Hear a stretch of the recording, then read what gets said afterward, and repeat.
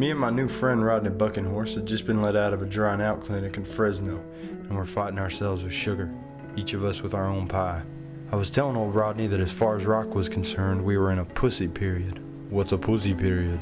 Pussy period is where music sounds like it's being made by a guy who was breastfed till the age of 12, playing a $20,000 guitar with mittens on, while the sound engineer squeezes his balls with one hand and cools them with a Chinese fan with the other. What do you think rock and roll should sound like?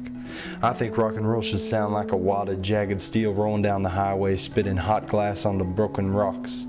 And at the center of this, the nucleus to this, is the softest woman the world has ever seen. Open motherly arms and just a whiff of sex. And then what does this fucking genius do?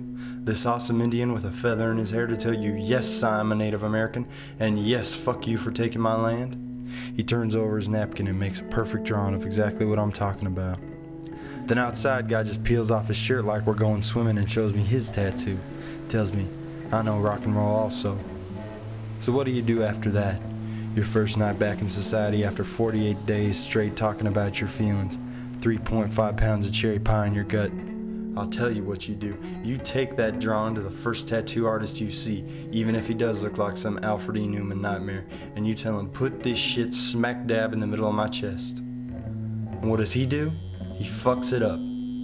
So then what do you do after that?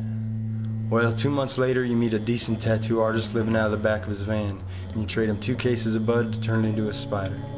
And there you are, walking around a spider on your chest, everyone thinking, wow, that guy really digs spiders.